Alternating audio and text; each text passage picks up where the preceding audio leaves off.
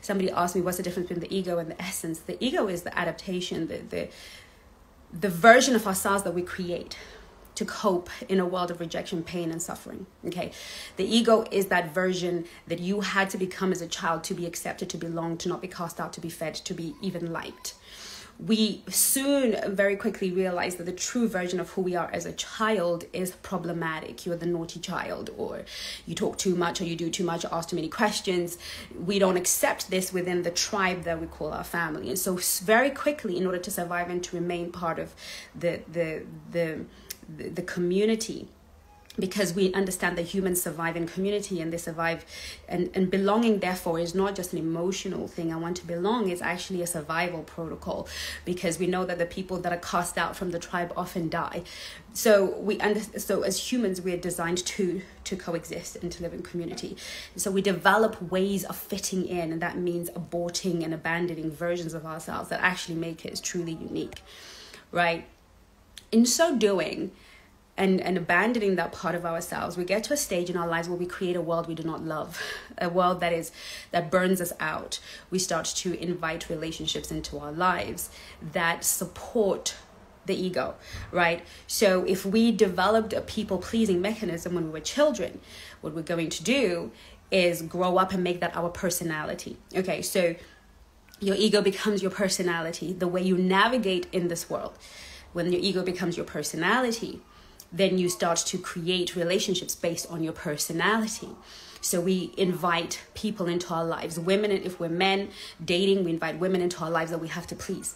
If we're women dating, then we invite men into our lives that we have to please, because this is the only way we know how to be. This is the only way that we know how to survive. As a result, the ego cannot actually produce true and lasting love. It cannot produce connection. What the ego can produce is what we call attachment. Okay, so you're either anxiously attached or avoidantly attached, or, healthily attached if you have managed to master the power of true connection. But for me to connect with you, I have to show up as me, right? I have to show up as authentically me, and you have to show up as authentically you.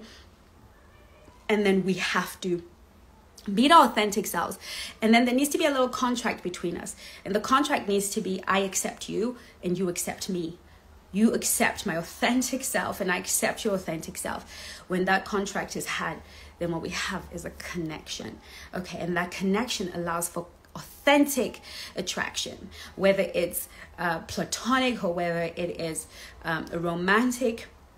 If we can be open to authentic connection, it means showing up as me. But what if I don't know me? What if I've never met me? Okay, what do we do then? Because I can guarantee you that in the years that I have been doing this work on the thousands and thousands of people, the secret source of what I really do is introduce people to themselves and make them understand that the self that they abandon is actually a beautiful person.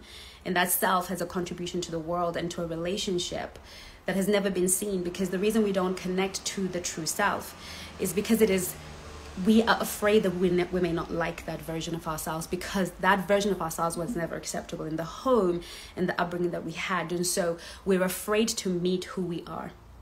There's a Latin phrase, if you've watched The Matrix, says, know thyself.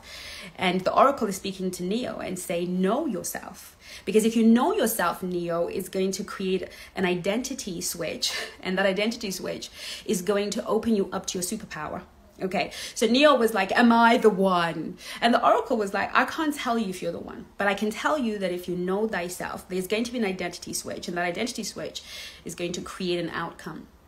And this is what we do here at the Black Swan Relationship Academy. This is why I created the Soulmate Attraction System course that I'm talking about and will talk about till the day that I die. Because the Soulmate Attraction System course is, I know people attracted to it because they want to attract their soulmate, but the soulmate that you attract to yourself is yourself. Because that truest version of you will always, without a shadow of a doubt, attract the most authentic partner ever. It will always attract authentic, genuine love.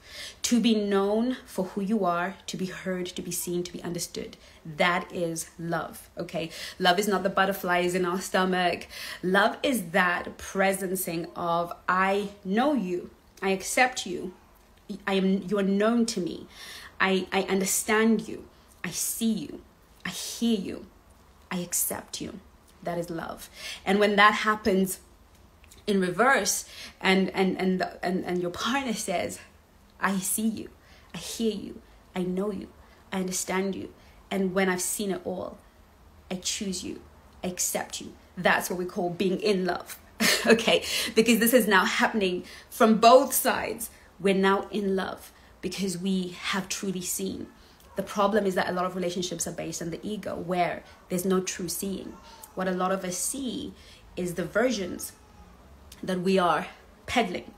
And then when the moment comes where we have been chosen for the fake version, for the egoic version of ourselves, the building comes tumbling down, because this person is like, I did not choose except to know this version of you.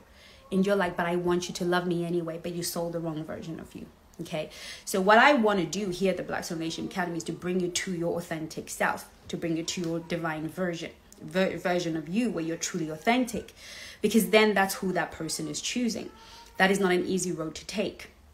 I'm going to give you a tip, which is what this life is about, that you can take away and begin to work on.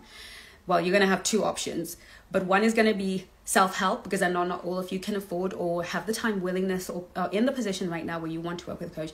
So I'm going to give you, if you stay till the end, I'm going to give you the number one tip that I went live on today, that is going to help you begin to start your journey to finding your authentic self. Because there's another thing about your authentic self. Your authentic self is magical.